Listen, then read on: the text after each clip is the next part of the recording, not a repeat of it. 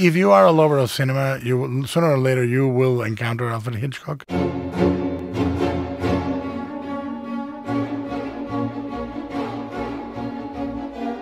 I used to teach film language, and for 5 years, and I constantly refer to Hitchcock because he is not only very accessible and is somebody that you can easily see the emotional effect his movies and scenes have in people, but also he's somebody that you are not intimidated by as a young filmmaker. He seems to be accessible.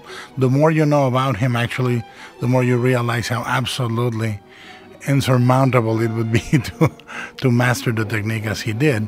But at first it seems approachable because he was very popular. Suspense is very hard to pinpoint. Suspense is a device, it's an emotional device. Hitchcock is the master of it. I think that he, without a doubt, cemented, for example, the spy genre and the thriller genre. But Hitchcock is, one of his peculiarities is they are incredibly dissimilar one to the other, and yet they all bear the imprint of the man.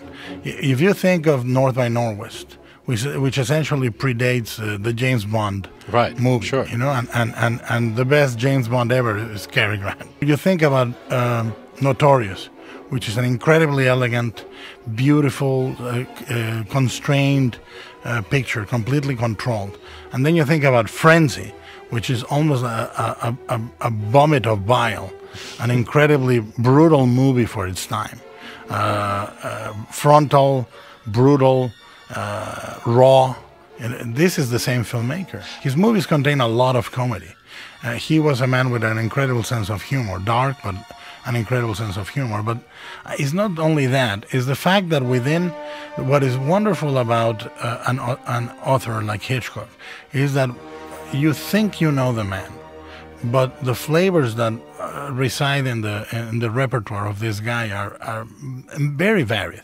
He's not a guy that repeats himself movie by movie, and yet he's one of a filmmaker that if you know at least 40-45 of his movies, you start seeing him cannibalize himself, like repeat moments exactly almost.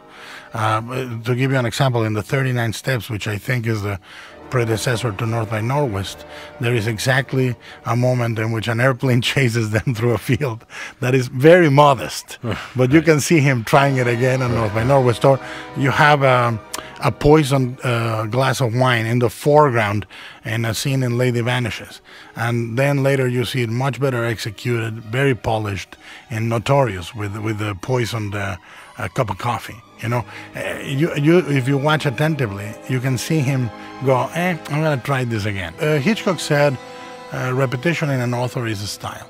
I think he belongs to a generation of incredibly important filmmakers. Some are recognized, some are not. I mean, Carol Reed, Jack Clayton, himself, David Lean. I mean, these are masters at work.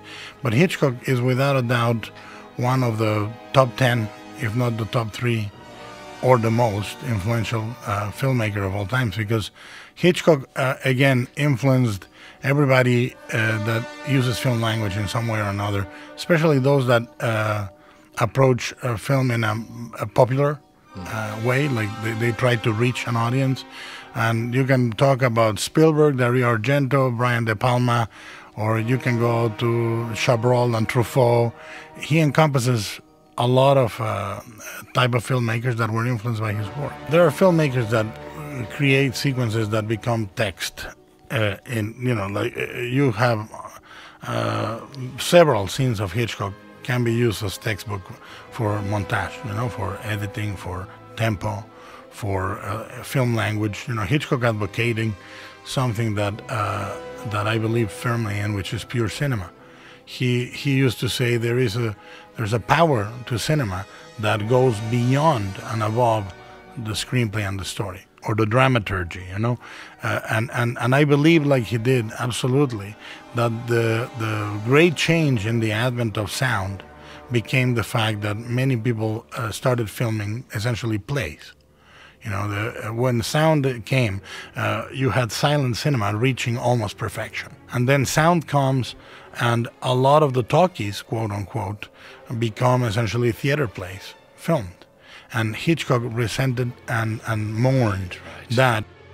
And I think that for me, the first movie I saw of Hitchcock, the one that made me almost realize what a director did, was one of his lesser, quote unquote, films, I Confess. I saw it on TV, on a bright red Philco at my parents' house, and it spoke so deeply about Catholic faith and controlled emotions. It really hooked me up. And I that's an instance, I think, in which, for example, Hitchcock benefited from a performer that he didn't like, Montgomery Clift, who was completely method. And Hitchcock resented that enormously, but Clift brings incredible complexity. That was the seminal Hitchcock. That and The Birds were the first two I saw on TV. Hitchcock now belongs to repertoire cinemas. It needs to be sought, to be found. If you are a lover of cinema, sooner or later you will encounter Alfred Hitchcock. Hey everyone, I hope you enjoyed. I have so much fun making this series. I feel like there is so much you can learn from listening to filmmakers talk about other filmmakers, and Del Toro and Hitchcock are two of the best. Hopefully I was able to not only present that to you, but also illustrate what exactly Del Toro is talking about.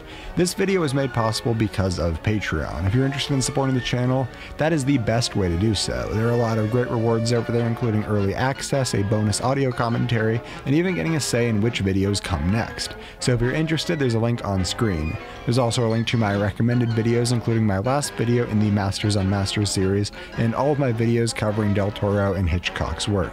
So if you're interested in that, check it out, and thank you for watching.